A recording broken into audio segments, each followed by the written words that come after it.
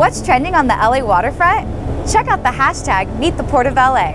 On Thursday, August 6th, the Port of Los Angeles hosted its first ever Instameet for LA waterfront and Port of LA Instagram followers. The port sponsored a free sunset boat tour for professional, semi-professional, and amateur photographers who joined together on the LA waterfront to capture some amazing photos during the golden hour.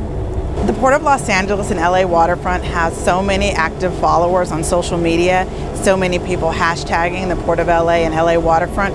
We thought it'd be a good idea for them to come down and get the photos. A little treat to say, here's something that you don't see every day. Here's access to areas that you don't get every day. You're already taking the photos, so why not come here and do it closer? It's a great location. They're actually upgrading a lot of stuff now.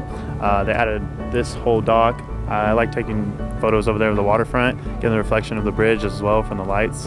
The port's awesome. Just, you get the Vincent Thomas Bridge. That's the only bridge or suspension bridge in LA, so it was awesome to shoot that. I've shot it from the air before, so shooting it from underneath was really cool. I got shots of obviously the sunset. The lighthouse was amazing, and then I really actually enjoyed the warehouses. It was cool to get some pictures of that. I'm an actual novice photographer. I just started maybe about 3 months ago, and I needed the practice, and it was a perfect opportunity for me to come and take pictures and I guess sharpen my skills.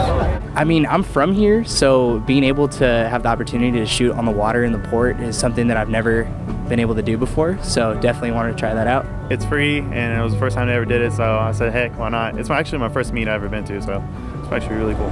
For more information on events on the LA waterfront, check out lawaterfront.org.